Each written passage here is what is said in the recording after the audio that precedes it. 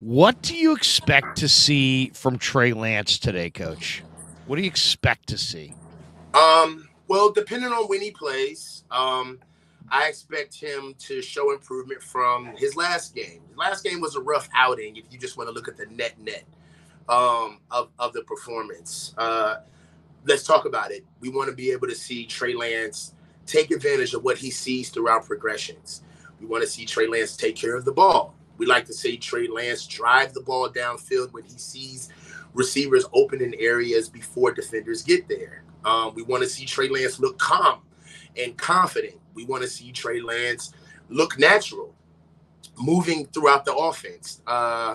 Also, we want to see the good carry over too. So just because he did it once, I'm still going to be looking to see if those mechanics get sloppy along the game. If he gets under pressure, still going to be seeing what his athleticism looks like if he's not paying attention down the field and paying attention to pressure inside of the pocket or taking on sacks.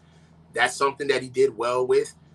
We can't see that this game. So really, Trey Lance's development should take an uptick in this week if he does the things that I talked about. But, you know, that's what I expect to see. What I want to see is I want to see him dial up the speed of everything that he does a little bit and play with a little bit better internal clock, a little quicker, a little I want him. As the phrase that Kyle likes to throw out is "let it rip."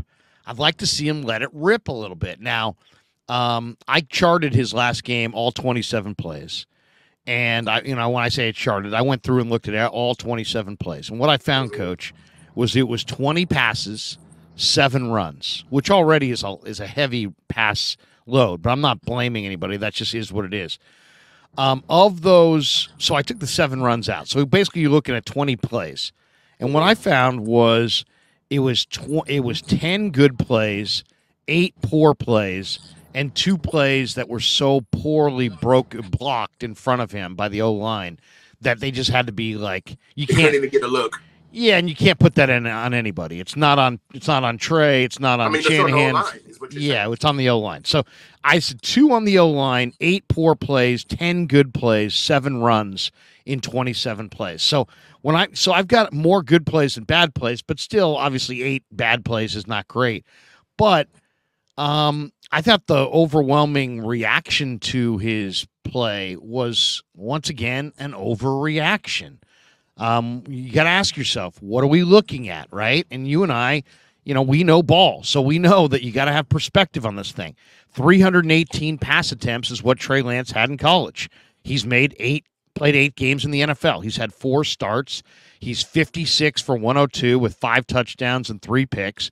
Last year, he fractured the ankle in week 2 and was done for the year. So he had not played since week 2 of last year. And the first 3 drives didn't look good. The Niners got 1 combined yard. They went 3 and out on all 3 drives. But that was the first 9 plays. But if you looked at play 10 through 27, I thought he settled in, did some good things, and looked comfortable. And to me, I think we're going to see more of play 10 to 27 Trey today or against Denver or tonight than we saw in week 1. To me, I'm not excusing it, but to me, what I saw was a combination of rust and extreme nerves from a guy who knows that it all means so much and that is trying to do it all instantly. And I think Steve Young said it best this week when he came out and he said, every throw for Trey at this point, it's like you can see that he knows that it's a referendum on the entire selection.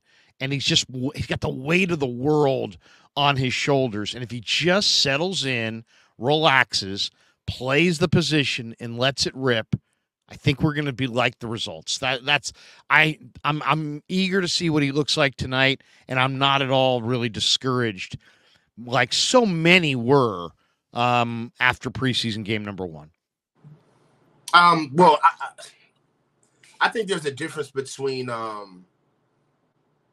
giving concise critique and saying being reactionary, right? Right. And I feel like there's an angst behind the evaluation of Trey Lance. Even if he's bad, you don't find a lot of people simply saying he looked bad today, didn't look good. There seems to be like this heavy-handed over leveraging of how Trey Lance is talked about, specifically when he plays, which hasn't been a lot. I don't want to get into psychoanalyzing Trey because I don't think we necessarily understand just how small of a sample size we've seen from him. He has not played a lot at all. And I feel like to go through all of his reps and look at a carbon copy game. I don't even, in my opinion, I didn't even think Trey played a regular traditional game, even with Las Vegas, right? That wasn't an offense that was being ran. That looked like an offense that was evaluating a quarterback. That's how I interpreted what we did against Las Vegas. I didn't see that offense and say, oh, we're trying to score. We're starting the ball with the run. We're trying to get him settled in. We're going to start throwing him some things that he likes, get him ingratiated into the game, warm him up, get the offensive line together, get them ready with get them comfortable with the line of scrimmage and the tempo and the physicality of the game. Let the offensive linemen feel them so we can understand what we're dealing with. Nah. I feel like we just went straight into evaluating the quarterback, right? So even when I watch Trey play, I'm not, fooled into thinking that he's playing like a real traditional game where he's getting a 10-play script slotted out for him to score. I think that Trey is getting the same thing that Sam is getting, the same thing that Brandon is getting, where they're being evaluated.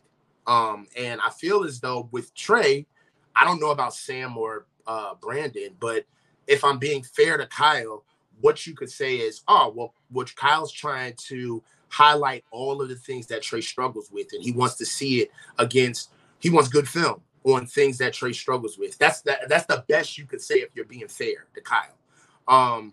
But as far as him wanting to be perfect on every throw, him being scrutinized on every throw, that's narrative. I don't necessarily think that that's something that Trey has shown us. I want to be able to see him play long enough so he can start giving us real characteristics that we see on the field. Brock played 7 games, and what are the things that we noticed about Brock? All types of things. He reverses out of the back. He reverses out of the pocket when he gets pressure.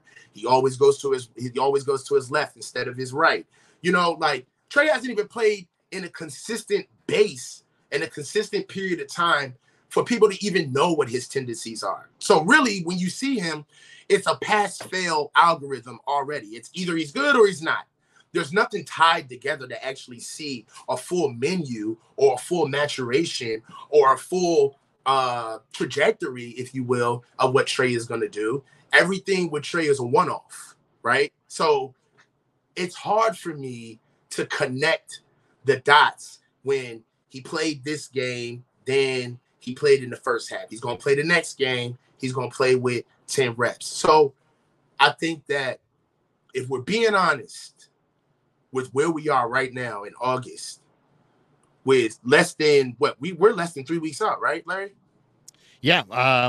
You got this week, next week, and then a week off, and then week 1. Yeah. If we're being honest, right now, we're just keeping Trey because we can't afford to lose any type of viable quarterback who knows our system. So does that mean that Trey is going to be 3? Who knows? Does that mean he's going to be 2? Who knows? But what I'm watching in these games, I'm done looking at these games as if this means anything to Trey Lance's real development, because he's not going to be a starting quarterback here unless somebody gets hurt. So it's not as if Kyle is giving us the best of what Trey does, setting Trey up for success where he can find passes and find concepts that are most advantageous to his skill set. No, Trey is a cog. He's a piece to the puzzle. And his piece right now is trying to figure out whether he's going to be 3 or whether he's going to be 2. Because we've already made our mind up at 1, right? So I'm not looking at Trey as if he's being dealt with an honest broker. Kyle's not trying to push him to be one. Kyle's not bending the offense to what Trey does best, you know? So I'm just gonna look at the offense that Trey runs and look at the skill set and the upside that I see that, quite frankly, a lot of people outside the league can see as well. And the things that he struggles with, he's gonna get better, because that's the one thing about Trey. We've said this before, Larry. I'm sold on the human being. I don't know enough about him as a football player.